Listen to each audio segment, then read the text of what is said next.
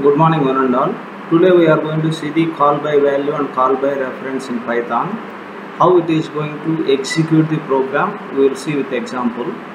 Before going to the call by value and call by reference, we will see how the ID will work. That is the identity operators. Suppose if I am going to take a string A is equal to, for example, let's take CSC,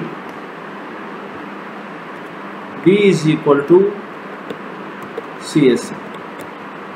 B is equal to CSC. Here A and B strings are same. Now I am going to print that. Print of A is B. This is the identity operator. Is the identity operator. Print of A is B. We have to check it. If you execute this, it is going to show the true. If I am going to take a list, A is equal to 1, 2, 3, B is equal to the same content. I am going to take what I have taken for the B.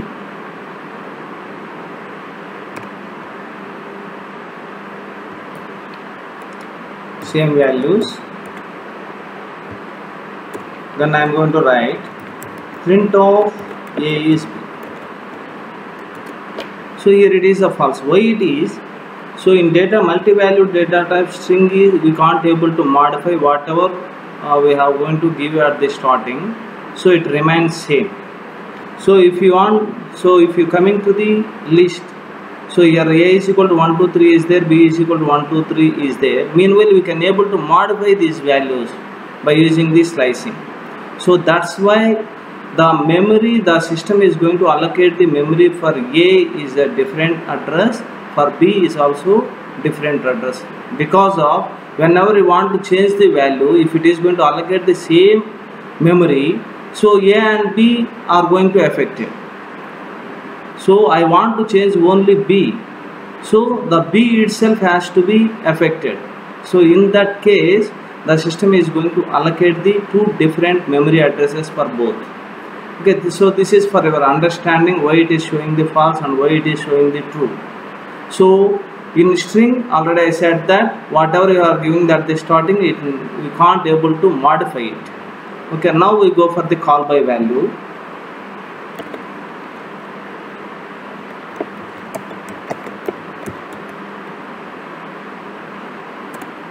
So I will take one simple example.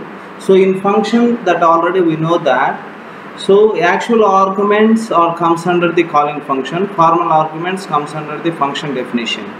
The calling function, whatever arguments are there, it simply copy those arguments values into the formal arguments. So that already we know. So here let's see one example. Def. So the function is always should start by the def. So I am going to write here my function is some, for example, my function name is CSC. Here I am going to take the A. Then it is ended by the colon, that is indentation. So I am going to take a one list 1, 2, 3. Print A. Print A. In order to understand, I am going to give what is the memory address of this A. So print of ID of A. Print of ID of A.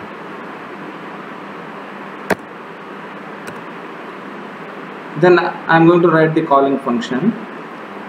So here B is equal to some, I am going to write 1, 6, some 9 for example.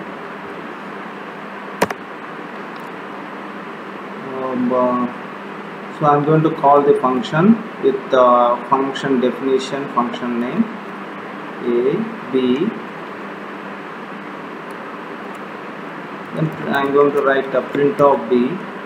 In order to understand, here also I am going to give the print B after entering that what is the value of that B.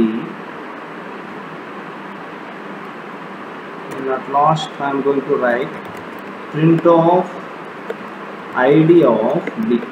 ID of B. So here the program is, the function name is CSC. The A is equal to, I took one list. So it contains 1, 2, 3. Print A. So it is entirely inner function, entirely inner function. Okay, we will see. So what it is going to print the output and what is the memory location for this. Okay, then b is equal to, I am going to give one more value, that is a b is equal to is a one more list. So your values are 169. The print b. So I am going to print the same what I have given here. Then I am going to call the function with the name of the function definition. What I have given here, the same we should give, that already we know. So b. So I am going to pass this b. Actual argument here is the b. Here the formal argument is a. I am going to pass these values to a. That means it is going to copy the values from b and then send to the a. Then after that, this is the outer function printer. So what value it is going to print, we will check it. So here see, the C is going to pass the outer function, that is the calling function, is going to pass the arguments to a function definition. So what value we have here? A. At a we have 169. At a we have 169. Now enter into this. A is equal to 1, 2, 3 is there. Now these values 169 is replaced by 1, 2, 3. So the print A, it is going to print 1, 2, 3, 1. So here in order to understand, I am going to write the one request message. Inner function value for understanding, comma. So here it is the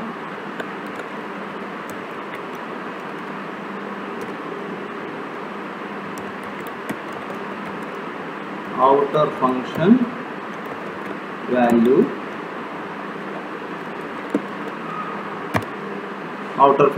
here I am going to write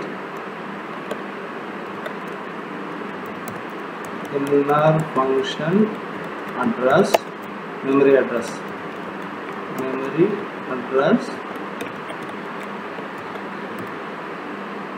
here outer function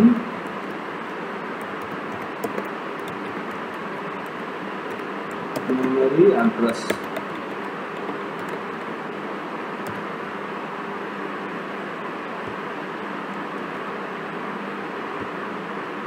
So I am going to execute it now. So see, here I am going to print it. So it is going to take the as is values 169. Inner function value. So what here the calling function is going to say, for b it is going to take 169 and send to a. Now at this point a contains 169 only. But when you enter into the inner function, the a is equal to 1, 2, 3. That 1, 2, 3 is replaced by 169. So hence the inner function value is, it remains same, 1, 2, 3 only. The address of this is 25344. It is going to allocate different memory location for inner function. Now we coming to the outer function. At outer function it is going to print 169 only. 169. So the memory address for this B is different. B is different. Here we have to note that the one more is, if we are going to give that A is also the same argument name what we have given at the function definition, it is going to allocate the different memory locations only. That also we should keep it in our mind. See, so here this memory location is different, this memory location is different. What it is going to consider outer function value is A, that is 169 only. So this is call by value. This one is the call by value. In next section we will see the call by reference.